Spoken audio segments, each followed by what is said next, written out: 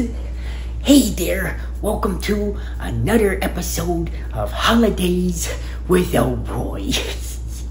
I'm so excited because today is President's Day, February 19th.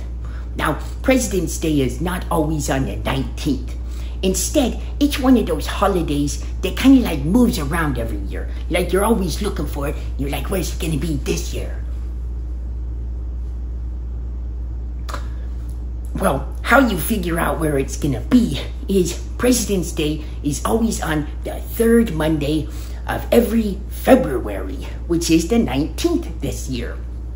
Now, you see, a brief history on President's Day.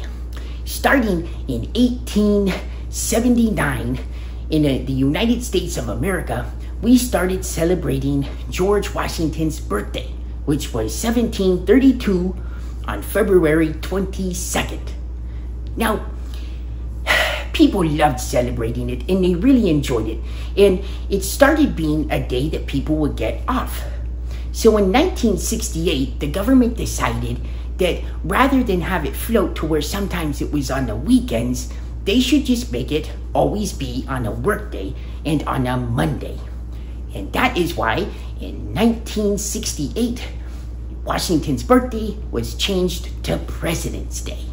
Now, a lot of people celebrate George Washington and Abraham Lincoln on President's Day because it's very close to both their birthdays. You have Lincoln's on the 12th, which we talked about, and Washington's on the 22nd, which we're going to talk about on the 22nd. But you can also celebrate all presidents on President's Day.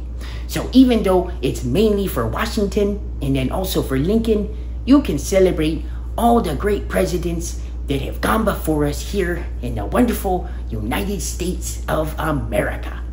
Well, I'll see you guys in the next episode of Holidays with Elroy.